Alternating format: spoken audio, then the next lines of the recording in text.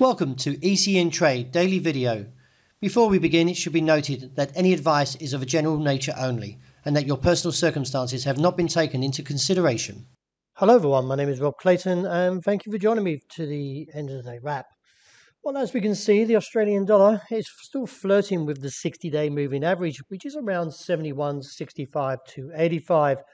With an intraday high of 79 today and yesterday at 95, does expect a potential downturn from here, as we've previously seen in recent challenges.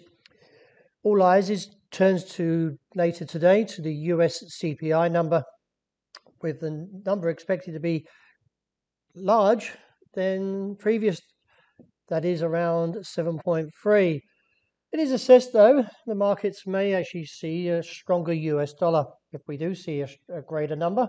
But if the number does come in lighter, then that does indicate that inflation is cooling and therefore could see a bit more of a downturn in the US dollar in the short term. Nevertheless, overall, I feel the dollar by itself, that is the greenback, should eventually recapture its momentum from around 95.5 and move up towards 96 and eventually 97 as a broader objective.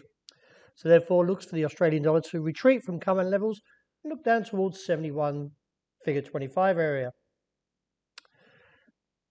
Since last week, when the market was caught off guard by the ECB rate decision, that was more of a hawkish, we failed to clear any significant highs around 114.70.80. In light of the pattern, I feel we could be looking down towards this region of 114,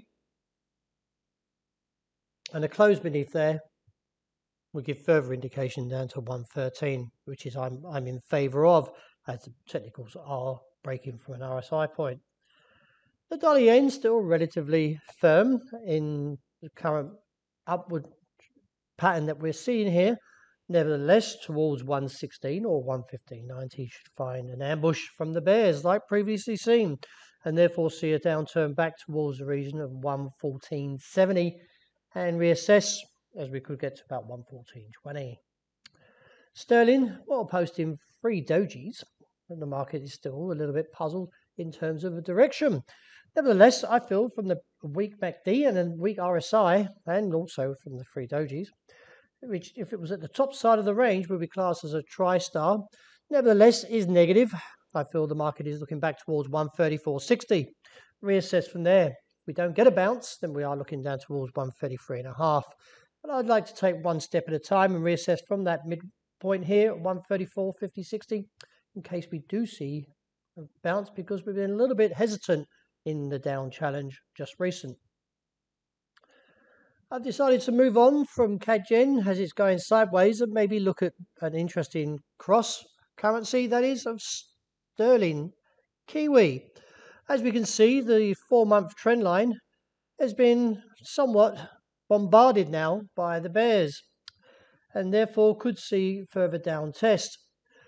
Keep an eye on this level, as if it does break anywhere from around, we've got just a break there, but it's just re-challenging around 202.30 that we could see another down test. Now from a weekly though, we do have a hanging man, which is significantly negative from the top side of the range, of course, and therefore keeping an eye on this pattern. It is weekly, so I do feel the market will see further down pressure.